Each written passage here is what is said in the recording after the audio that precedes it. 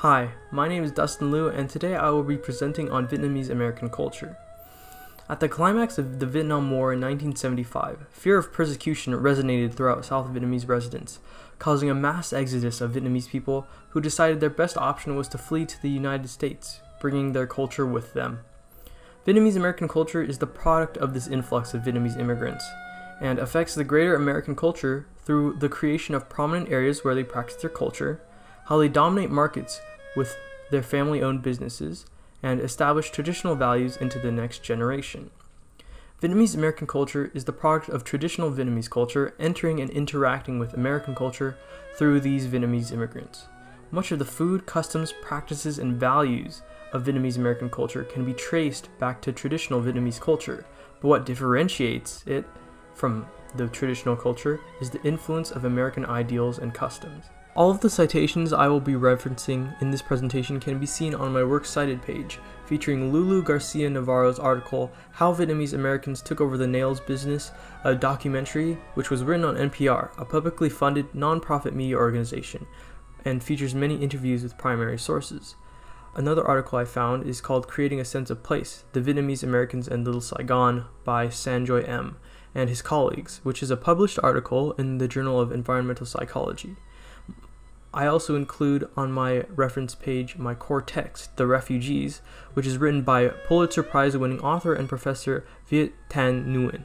I also reference the article Vietnamese Immigration and Its Culinary Influence on the United States by Jean Trinh, where he interviews actual Vietnamese restaurant owners and chefs for his information. And the article is written on KCET, which is affiliated with PBS, and is very credible. Now, for the history of Vietnamese American culture. Vietnamese American culture originated from the Vietnamese immigrants that fled Vietnam due to the Vietnam War. The first wave of immigrants came towards the beginning of the war and had American connections with jobs. This was my mom's side of the family, and they were able to escape Vietnam early, before the fall of Saigon. After the fall of Saigon, on April 30th, 1975, masses of Vietnamese immigrants started pouring into America and out of Vietnam. Most of these escapees did not have the luxury of buying transportation, so they had to crowd themselves onto boats or smuggle themselves on fishing vessels, hence them being called boat people. Many of these refugees did not think that they were going to survive. Being Buddhist or Roman Catholic, they looked towards their respective deities for luck, and to be fortunate enough to make it to land. After much trial and error, many were able to make it to America alive, and kept their faith long after as thankfulness for helping them to make it through such hard times.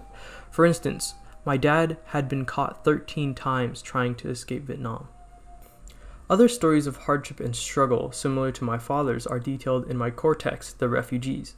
One of these stories focuses on a first-generation Vietnamese immigrant dealing with the haunting memories of her brother's death. While she was on a boat to America fleeing Vietnam, a band of Vietnamese pirates attacked and killed her brother right in front of her, traumatizing her for life.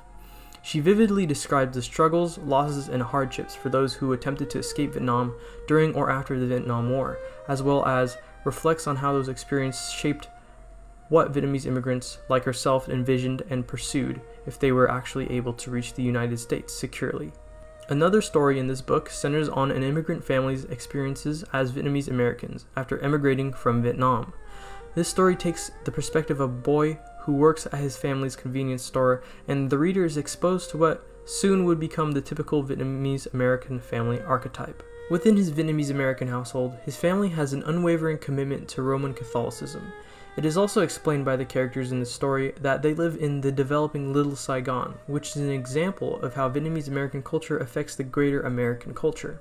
Two ways Vietnamese American culture affects greater American culture is through its products, which are food and clothing, as well as its practices regarding businesses and the ethnic enclave of Little Saigon. In Jean Trinh's article Vietnamese Immigration and Its Culinary Influence on the United States, the stories of Vietnamese immigrants and their creation of family-owned restaurants serving traditional Vietnamese food assisted in the creation of Vietnamese American culture, drawing Vietnamese Americans closer together, forming communities and cementing the sights, smells, and flavors of Vietnamese cuisine into the vast American experience.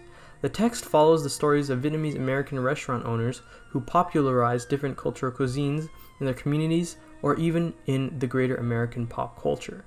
As immigrants unfamiliar with American society, restaurants were a great way of starting a family business and making other immigrants feel at home by serving traditional Vietnamese food.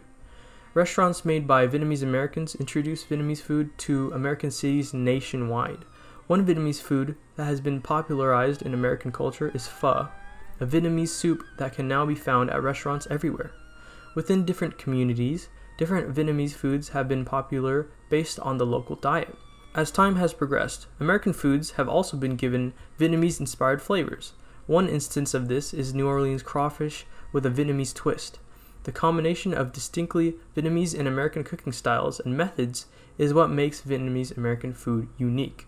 Also, the popular condiment sriracha is Vietnamese as well. The main cuisine served in my household while growing up was Vietnamese American food. Even when I live in Santa Clarita, a place with not many Vietnamese Americans, I managed by chance to live down the street from a restaurant that serves pho. My core text also describes how many Vietnamese American immigrants would still continue to eat their food when in America and open restaurants as family businesses, even though just immigrating from Vietnam. Have you ever tried Vietnamese food or ever been to a Vietnamese restaurant? They're becoming ever more prominent. Another product of Vietnamese American culture is Vietnamese traditional clothing, which is usually worn in special occasions or informal to semi-formal events. Originally, traditional Vietnamese clothing was more like Chinese clothing. However, as the country became more individualized and became independent from China, they started to develop their own fashion. This style changed dramatically when they were imperialized by the French.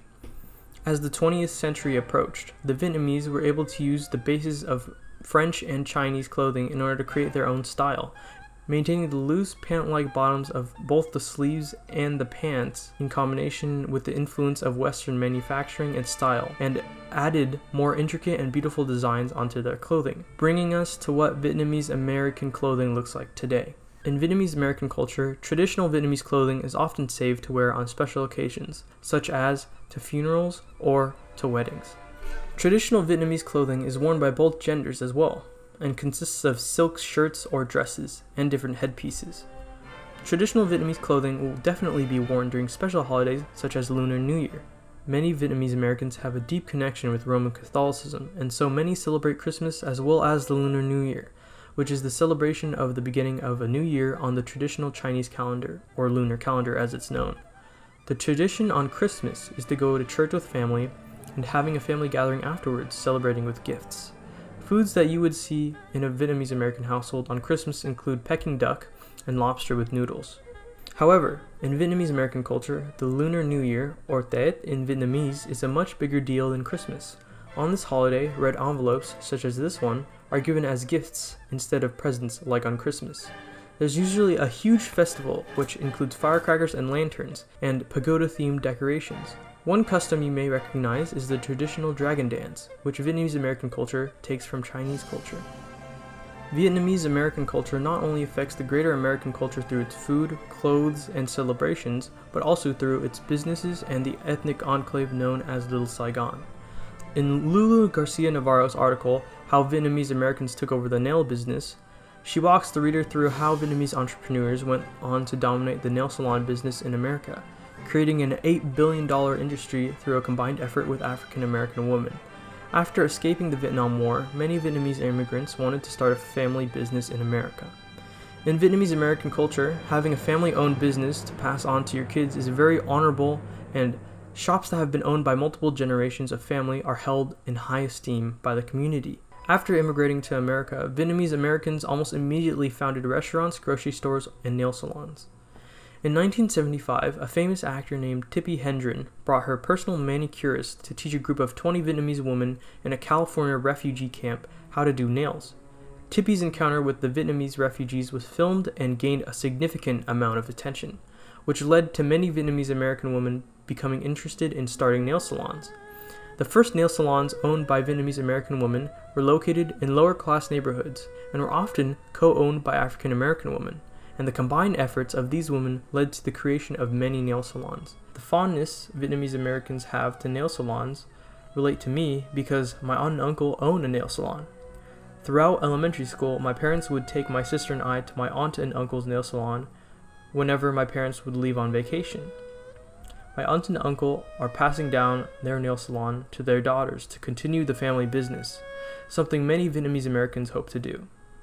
Many Vietnamese Americans also own businesses in Little Saigon. In an article titled Creating a Sense of Place, the Vietnamese Americans and Little Saigon, Sanjoy M. and his colleagues examined the significance of an ethnic enclave known as Little Saigon within Vietnamese American culture, and how taking elements of their home country and making it a part of American society allows for Vietnamese Americans to remain connected to the places they left behind, as well as be incorporated into American culture.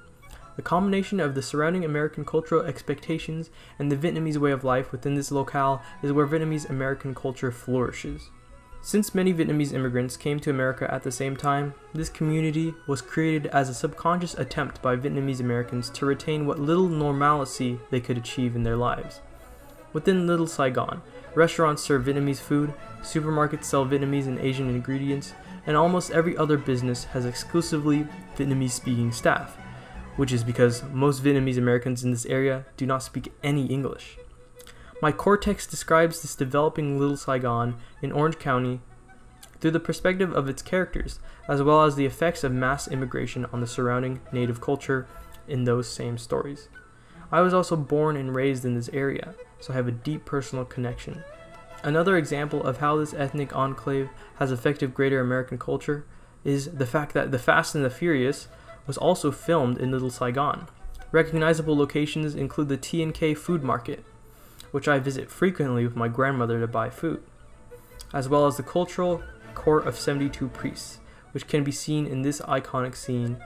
Vietnamese American culture is the culmination of Vietnamese and American culture, joined together by Vietnamese immigrants in the United States, who created ethnic enclaves to facilitate their culture and spread their culture's products in fashion and food through family-owned businesses.